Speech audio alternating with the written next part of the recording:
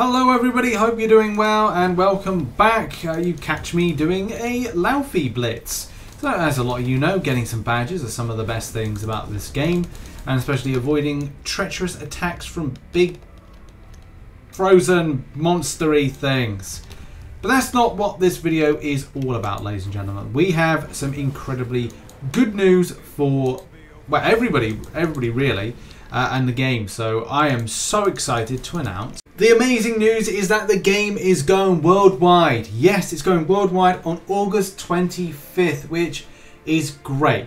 For players that really want to play this game, and do bear in mind there's lots of characters that still need to be kind of like put into the game, and that will take time, I think, from the developer standpoint, because you know, there's a lot to build with it. But it's amazingly exciting to know that these times, that it's not the 30th of September, it's now a global worldwide release, August 25th. So yes, I'm really excited about this. It's still been a month and I'm still like getting an idea of like what is good, how the feel is around this, like best ways to get the best stuff. I've got a lot of ideas which should be out by the time of the global release on August 25th.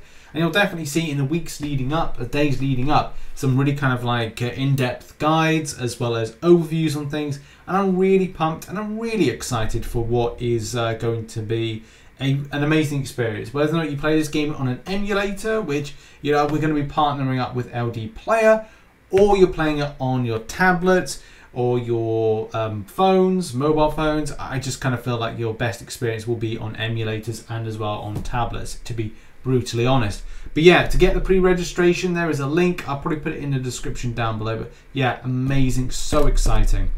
And I think if you're picking up the game for the first time and you're kind of wondering what to do, start collecting and start grinding. Go into various different areas and locations. I mean, for me, I've reached level 100 and there's so much more I'm still yet to do.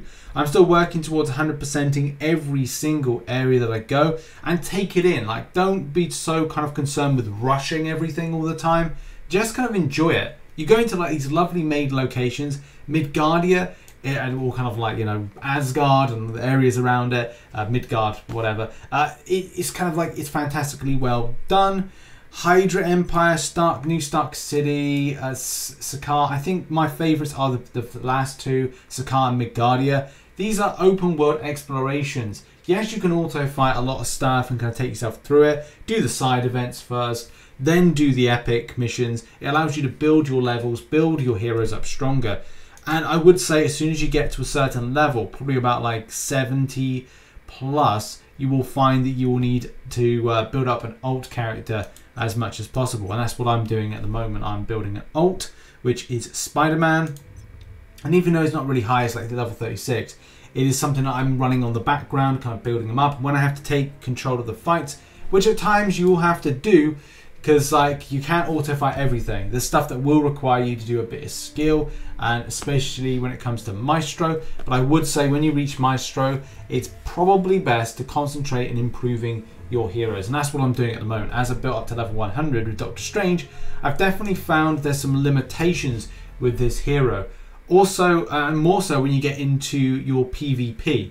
On global launch as well, I think you'll probably see better deals, because at the moment the deals for some of the stuff that you get isn't exactly brilliant, and some deals have interests me. And when I'm talking about free to play. Like, I'm currently a free to play player. Until the game goes global, and until we see something of a decent spice, I'm not going to be spending any money on the game. But I do plan to, because at the end of the day, games aren't built for free, they're not developed for free, and they're not kind of like kept going for free. And as well with kind of spending money on the license fee, which they have to do to Marvel, it's, yes, games are greedy, but at the same time, money has to be invested into games for the longevity. I mean, look, games can just die from no financial support, because it is what it is. So, you know, putting in a little bit of money here and there is helpful to the developer to keep it going. But there are massive whales out there which do in some ways misbalance. But that's another story for another day, another video. And I am considering which deals I want to get.